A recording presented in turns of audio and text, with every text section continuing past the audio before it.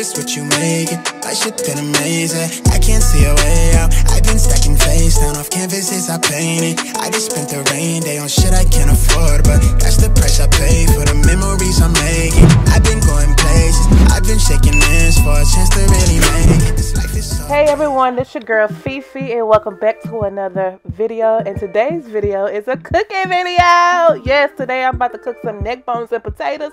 I got my bell pepper, my onions, my white onions, the green onions, the red potatoes, my seasoning on the side, and of course some vegetable broth along with my what? My Pioneer Woman Crockpot. So let's get started. Right now, I'm about to go ahead and cut up my onions. You can cut up your onions either way you want to. It's your preference and your choice. So let's go ahead and cut these vegetables up.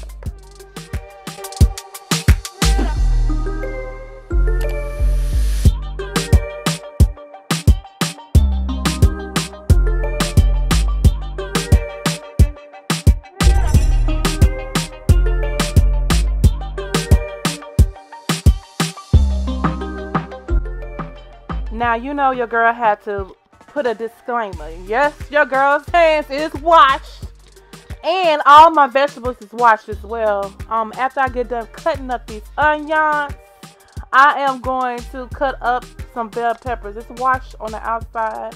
When I slice my bell pepper and stuff, I also clean on the inside or whatever to get all the excess seeds and stuff like that. But like I said, my hands are clean, washed. The vegetables are clean, washed.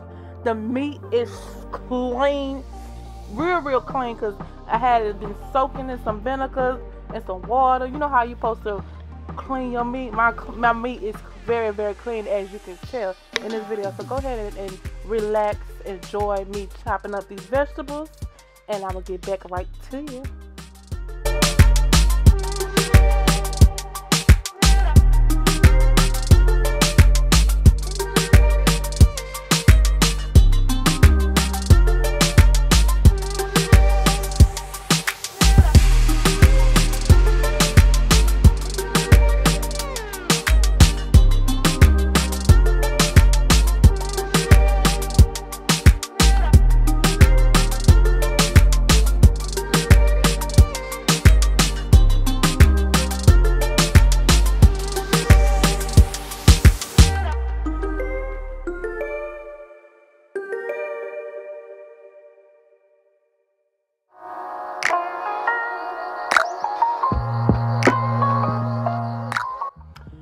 Right now I'm about to cut up some red potatoes. I take the skin off my potatoes. Now you don't have to take off the skin on your potatoes, but I prefer the skin off my potatoes because you can actually put them things in that pot whole just as is. But I'm gonna cut some of mine up like little dices, and then I'm still gonna peel all my red potatoes apart and add some whole potatoes inside as well. You could, do however you want to do it. You ain't gotta do it just like feet. But I'm taking the skin off mine, and I will be putting some diced and some whole potatoes.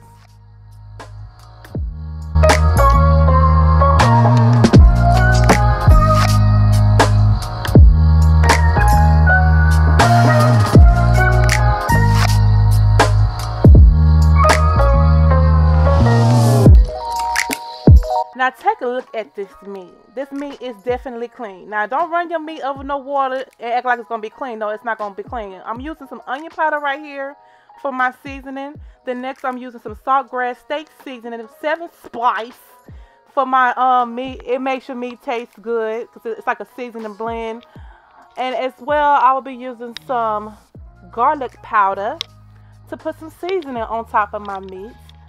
And I will chase that with some adobo seasoning. And after I get done sprinkling some adobo seasoning to the meat, I'll be using some white pepper instead of black pepper. The white pepper gives it a spice to it. And be careful how much you use it, because if you use too much, oh, your food gonna be too much spicy. So just use a little bit, or just use the amount that I use. But I feel like I could have used a little bit, of white pepper. and then get to mixing it all together. Massage that meat. Okay, you got to massage that meat. Make sure that meat gets all the seasoning on all the crevices, all the holes of the neck bones. And baby, it's going to be juicy after it gets done. So watch this succulent massage.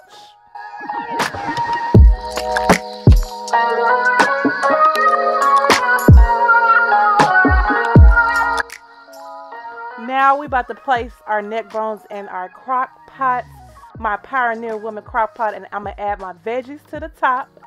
My cut up mixed it with the bell pepper, onions, 2 types of onions, and I'm about to add my potatoes to the crock pot. Of course, while I'm adding my potatoes to the crock pot, I am going to add some vegetable broth.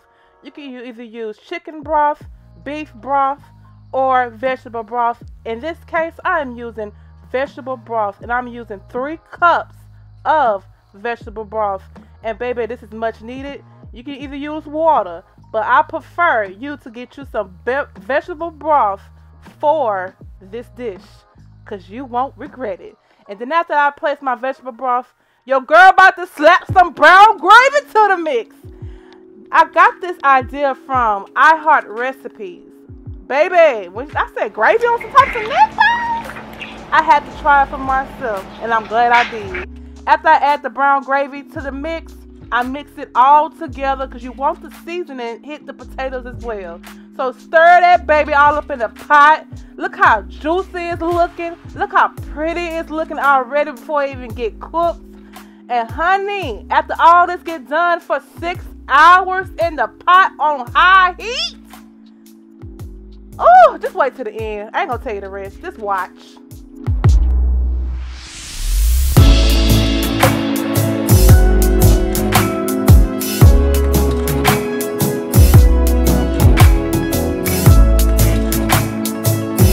Now I'm about to put the temperature on high heat. Like I said before, cook that baby for 6 hours and you won't regret it. Thank you, Felicia's Way. Shout out to my girl Felicia's Way for giving me the inspiration on doing this cooking video. She also do cooking videos on her channel as well. So go and subscribe and support my girl Felicia's Way. Okay? Ta-da! Look at those potatoes. All the potatoes are seasoned well. The meat are seasoned well. The gravy sucked into the neck bones perfectly. And watch how I fork the neck bones. Look how the meat just fall off the bone. So juicy and succulent. Okay, make sure you subscribe. Don't forget to thumbs up the video and share me out. Share me out. Share your girl out. Until next time, I'll see you in another video. Peace. You can come on over if you want to. We can watch some TV, watch some Netflix if you want. You can come on over if you want to. We can do whatever we want to.